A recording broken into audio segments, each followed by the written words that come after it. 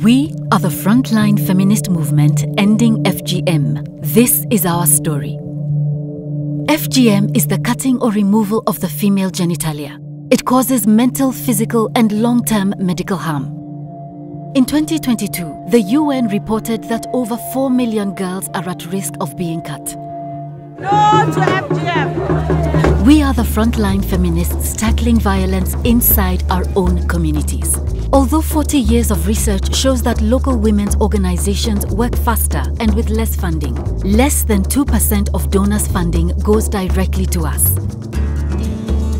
We really need to focus on funding grassroots activists and organizations because they are the people with first-hand experience. They are the people who are passionate. Je connais des dizaines, des centaines d'ailleurs de personnes, de féministes et d'activistes. Si nous avons le financement direct, nous pouvons faire beaucoup de choses. As local people who have actually gone through the practice, who know what it means as victims, I think we have the sole power and authority to make the difference.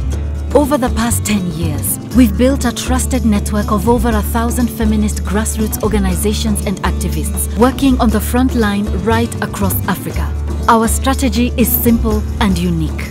First, in a 5-day bootcamp, we share our knowledge and experience with younger activists on how best to end FGM, whether it be shaming the police into action, discussing the medical horrors of the practice on local radio, or converting religious leaders into allies. We know what works.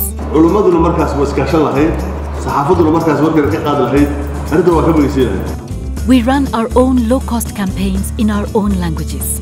Bonsoir chères auditrices et auditeurs. Aujourd'hui le thème c'est les mutilations génitales féminines. We bring community and religious leaders onto radio and TV to condemn gender-based violence to millions of people. The circumcision of women is not allowed in Islam. The Bible not mention about FGM. And funding the front line is working. In our latest impact survey in Kenya, for example, 84% of people surveyed said they were changing their minds about the worst type of FGM. Funding is direct and transparent. There is no middleman. Everything is done via WhatsApp, from submitting proposals to receiving the money and providing receipts.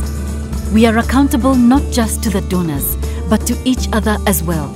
We are already working across 10 countries and are now developing this live digital map, which for the first time identifies a reliable network of vetted organizations and activists and shows details of what's working to end FGM in local communities. The map works also with a specially designed app which connects activists and helps us work together. We believe in taking direct action, so activists regularly meet online to share information. We have also developed this, the first emergency alert map, which is continually updated and details where cutting is about to happen. The police have direct access to it so they can intervene quickly, which is exactly what saved these girls in Kenya. We'll be rolling out new alert maps across Africa in 2023. All we need is funding. We have strategies. We know what to do.